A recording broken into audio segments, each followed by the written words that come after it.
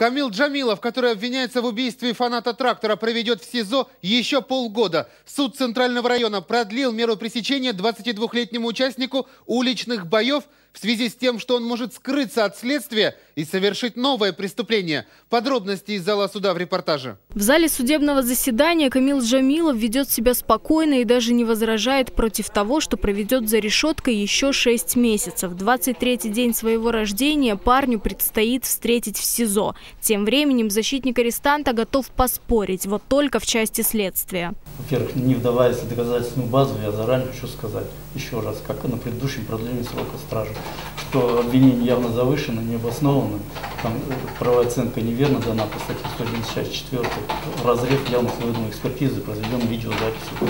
Напомним, инцидент произошел летом прошлого года у одного из челябинских баров. Объектив камеры наблюдения зафиксировал, как обвиняемый в ходе ссоры ударил другого гостя заведения. Удар стал роковым. 37-летний фанат «Трактора» Виталий Спиридонов скончался в больнице. От рук бойца пострадали еще 2 друга погибшего. Не ожидали этой драки, потому что Виталий, он мирный человек. Никогда не замечали его, чтобы с кем-то огрызался. Да и еще у него рука была сломана. Потерпевшими по делу стали 2 друга и родители погибшего. С продлением заключения Джамилова согласились все. Опасен для общества. Поэтому поддерживаю.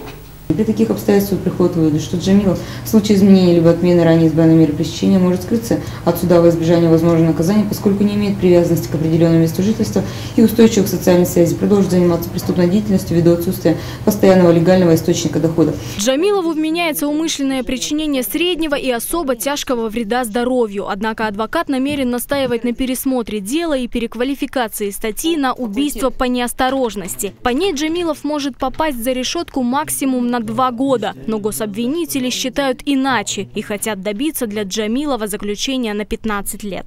Преступление особо тяжкое, относится к категории особо тяжких.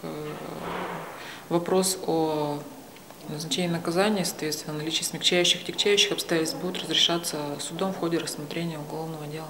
Тем временем, чтобы загладить свою вину, Камил Джамилов предлагал родственникам погибшего около 300 тысяч рублей, но те от денег отказались. Алена Маркунина, Артем Самсонов, Владислав Шишмаренков, 31 канал.